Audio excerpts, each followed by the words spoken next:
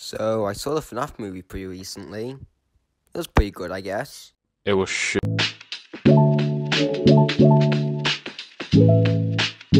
So, yeah, after about, 8 years now of waiting, we finally got it.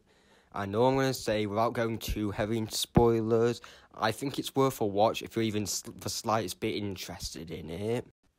Oh, and the Easter eggs were pretty cool, so I guess you should watch it now.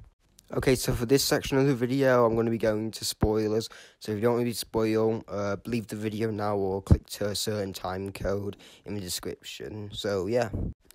Okay, so we got to see the spring lock scene, and that kind of was a letdown. Like, I feel like they should have done more to it, like maybe have it being like, maybe have like water affect him, like in the games. It sort of implied like that.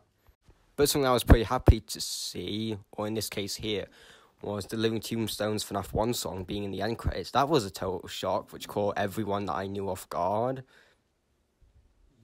And, yeah, that was pretty nice. Does this mean he has the copyrights to this now? There are also a lot of special guests there as well. So, good for them, Really good for them. I might not be in it, even though I'm literally just a small YouTuber, but, good for them, Yeah, show some people. People get represented. And then Matt Pat said it's fearing time and theoried everywhere. But in all seriousness, no, Matt Pat showing was a complete shock, because literally no one thought he was going to be in the movie. But, nope, we were proven wrong. Okay, so Mike Schmidt. So in a canon of FNAF, Mike Schmidt is an actual name of someone. Now, this could still just be Michael Afton under a false name, but it might not be. But if it was, then wouldn't it have been mentioned by now?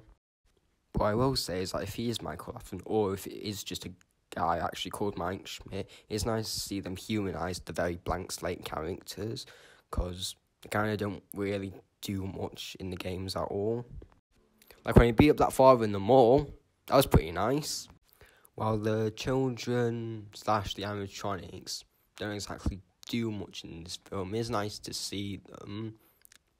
And, it gives us more insight on how they sort of actually acted in the games. And the animatronics just look so good, honestly. It's like they were whipped straight out of the games and into real life. And even now, I still don't know if they're actual animatronics, puppets, or people in costumes, but either way, I'm loving it.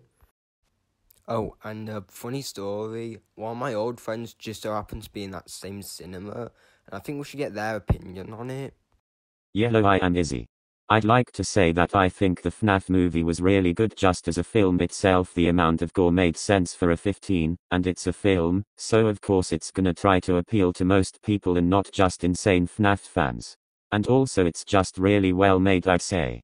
Good camera stuff etc. However, I think it could have been better by making it longer.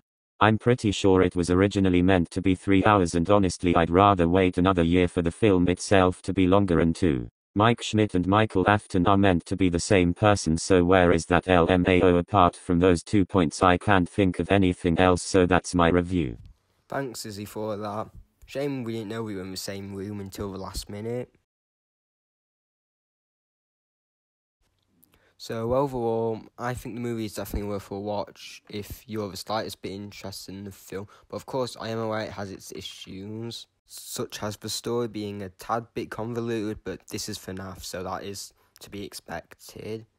Anyways, see you guys. I hope you guys enjoyed this review, which is kind of like a new series that I'm doing. And I suppose I'll give this a bounce. I don't know, 6 out of 10, I guess. Bye, guys.